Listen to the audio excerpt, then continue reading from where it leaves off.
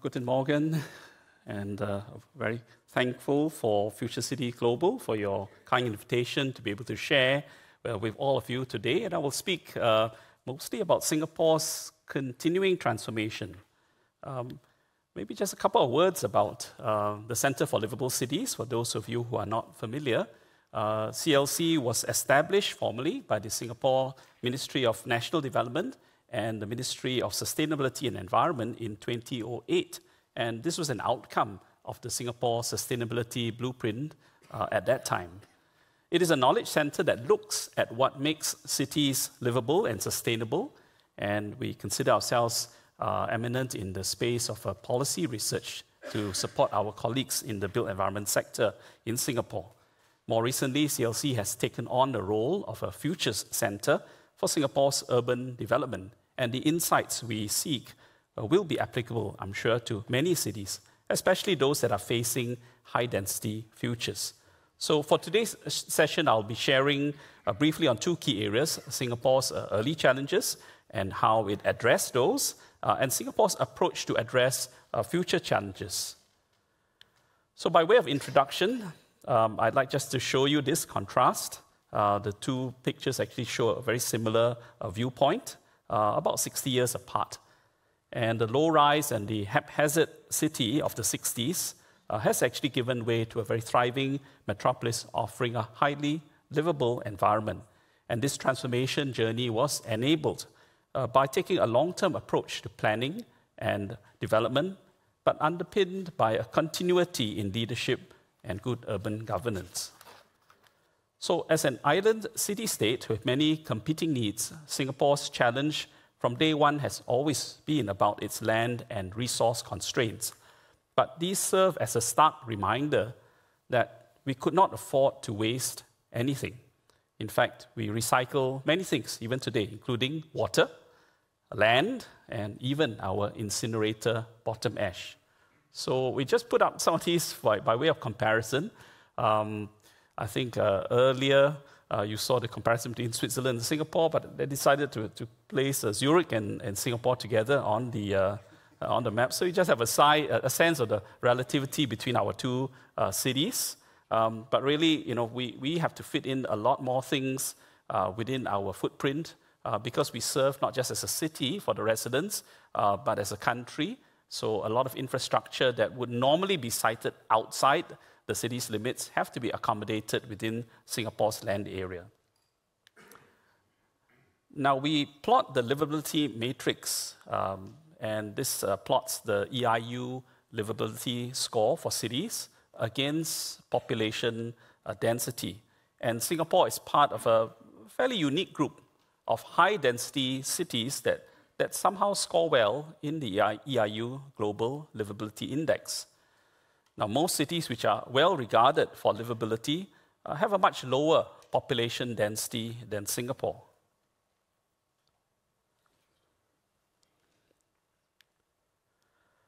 Now, CLC distilled some of the key principles for Singapore's urban development experience since our independence in 2010.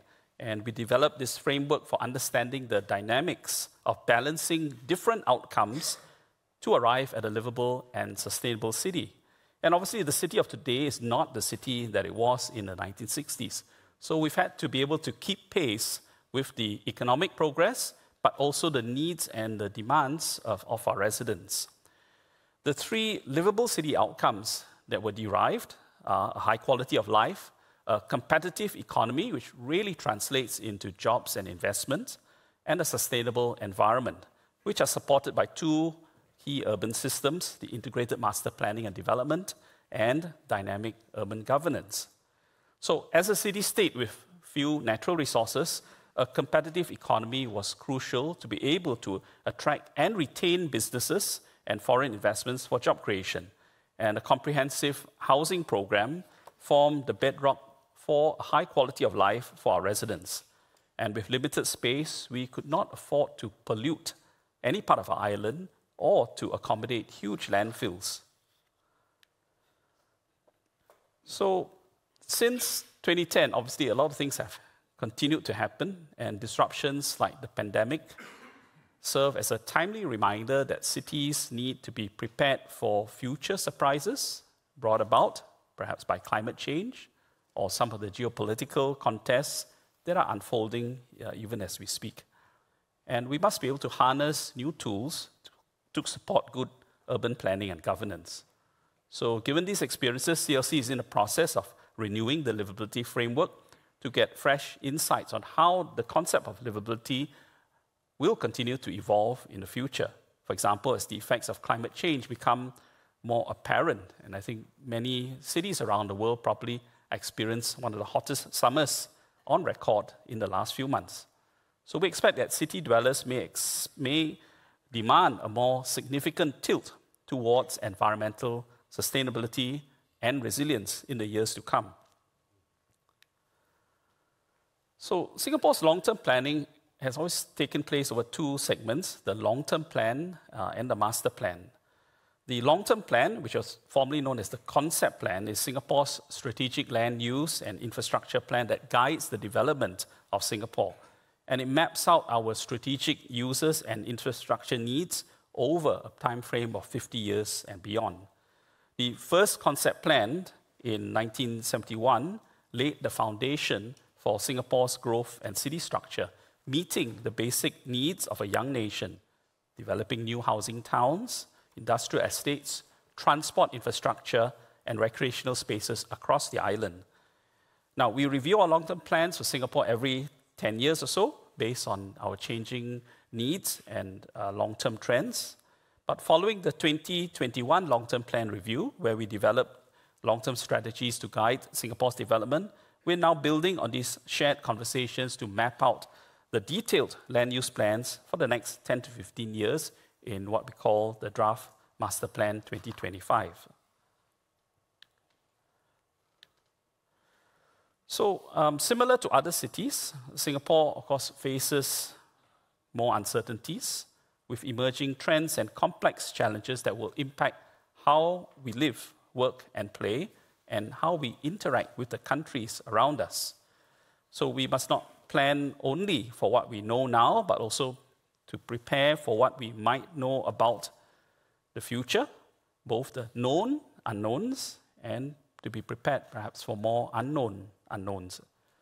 We have to keep our plans flexible and adaptable to respond to changing needs and circumstances, and we recognize that perhaps there's a lot more interdependency that occurs today between countries and cities. And we have to make sure that for a land-scarce city like ours, that sufficient land is safeguarded for sustainable development and a quality living environment. Now, as we plan for our future city, we also look at other trends that are emerging, such as flexible work arrangements, and these came to the fore in the last few years during the pandemic. Of course, we look at things like e-commerce, which is in a large sense changed the face of retail in the city, smart technologies, climate change effects, and of course, how to keep our city resilient and sustainable for future generations. So in the long-term plan review 2021, a year-long engagement was actually conducted.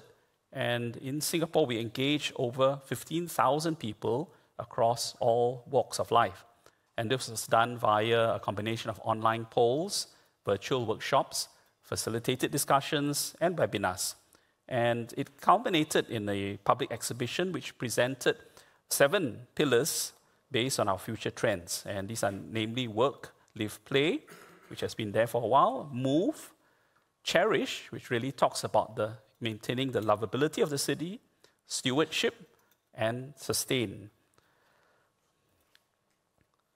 Now, typically, when we unveil a long-term plan, we like to be able to speak about some of the big moves that will occur in the next 40, 50 years. So first of these, of course, in the recent plan was the Jurong Lake District. It was first announced in 2001 as one of 3 regional centres outside of the CBD as part of the URA's decentralisation strategy, occupying about 360 hectares of land. It will be developed into Singapore's largest business district outside the traditional city centre. And it has a goal to achieve net zero emissions for new developments by 2045, which will be 5 years ahead of the rest of the island. It therefore also serves as a living lab to pilot new urban solutions and to refine sustainability-centric initiatives. Secondly, the relocation of the Paya Lebar Air Base, which is on the right of the slide. This was actually first announced in 2013, but it will actually free up about 800 hectares of land for redevelopment. I think more importantly, the relocation of the airbase actually allows building height restrictions in the neighboring towns to be lifted and opens up the possibilities for even a higher future redevelopment. So I will just pivot now to talk a little bit about how we do intend to use the science of cities for our urban planning and governance. Firstly, on the urban heat island effect. Singapore is increasingly drawing on the science of cities to help us better plan and adapt. And one major set of challenges that we face arises from climate change and urbanization in the form of the urban heat island effect and rising sea levels. So as Singapore's master developer for public housing, the Housing Development Board has incorporated integrated environmental modeling since 2016 to make sure that the public housing blocks, for example, in the Tengah New Town, are able to capitalize on prevailing wind flows and to be able to channel wind through the precinct and residential spaces to aid in cooling. Secondly, the use of digital urban twins and the urban heat maps help our cities better anticipate challenges, in particular to be able to simulate a range of possible outcomes as well as unintended consequences for planners to sharpen their interventions and design better. So one key initiative in Singapore that is currently underway includes the FCL Global Digital Urban Climate Twins at the Singapore-ETH Centre. And we understand this project combines digital urban twin technology with urban heat maps so that city planners understand the impact of what they may introduce into future urban design. Secondly, on the rising sea levels, Singapore is a very low-lying state, and we're actively trialing different coastal protection solutions, including nature-based solutions. So one of these, of course, capitalizes on mangrove forests to dissipate waves and to trap sediment in our coastal areas. Now, to further research in this area, the Marine Climate Science Program was launched to serve as a national focal point for multidisciplinary marine climate change research. And this $25 million program places emphasis on translational research so that we are better advised on the value of safeguarding our coastal and marine ecosystems against climate change and how to leverage our blue spaces as potential carbon sinks.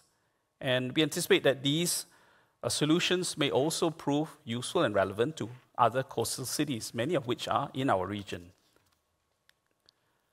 On accessibility for our city of the future, Singapore is also making a shift towards being much more car-light. And this makes sure that residents are able to access transport systems that are easily navigated and affordable for people of all ages with different mobility levels. And by 2030, our aim is to be able to increase the walk, cycle, ride share of peak hour trips from about 71% today to 75% and beyond. Singapore is also currently working on the implementation of what we call car-like towns, 10 of these. And they are areas with improved public transport accessibility via trains and buses, as well as improved connectivity for greener modes of transportation, such as walking, cycling, and personal mobility. On green spaces, the pandemic, of course, has shown that cities of the future must ensure that all groups of people have good access to green space. And in Singapore, this is very much part of the social compact. Singapore currently has one of the highest densities of street greenery amongst other global cities, despite having one of the highest population densities. And in March 2020, we introduced this vision of being a city in nature, and my colleague Yu Ning, of course, is here very much to lead this effort to ensure that a green, livable, and sustainable home for Singaporeans is assured for generations to come.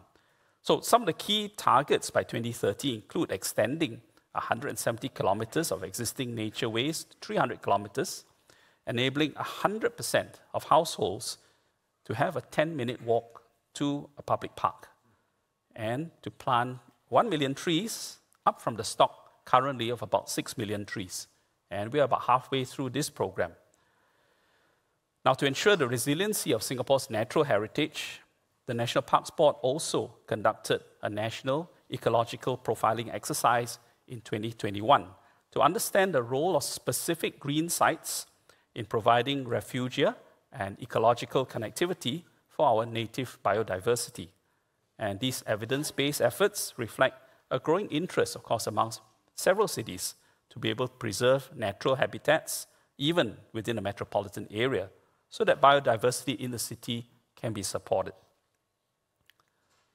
On smart cities, a city of the future is, of course, expected to be smart, and cities leverage on technology to become more efficient, more environmentally friendly, and more socially inclusive.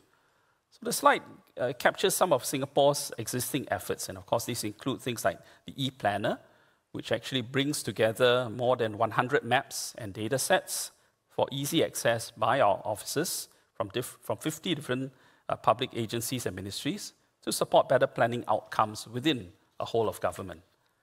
The Smart Nation Sensor Platform is an integrated nationwide digital platform that uses sensors to collect big data to create smart urban solutions that, again, can improve livability. And these include, for example, smart water sensors being installed in homes and connected wirelessly to monitor real-time water usage data and to detect leaks via a mobile app. And the One Service app, something managed by my ministry, is a one-stop digital platform for citizens to be able to feedback on municipal issues without spending time trying to work out which agency they need to contact. So in conclusion, I'd like to say that Singapore's small size and lack of resources actually have provided an impetus to continue to seek innovative and practical solutions which can improve the sustainability of our city. And as we continue to learn and adapt best practices from other cities and countries, I hope Singapore can also serve as an example of how cities can address the emerging challenges as well as coping with greater population density. And it's important to be able to continue these conversations and for cities to learn from one another. So I'd also like to use this opportunity to introduce our biennial World City Summit, which is next expected in June 2024. And it is an extensive platform for government leaders and industry experts to address livable and sustainable city challenges. I'm confident that the summit will prove highly beneficial for many of you if you choose to attend, given the top-level knowledge sharing and networking opportunities it affords. Thank you very much.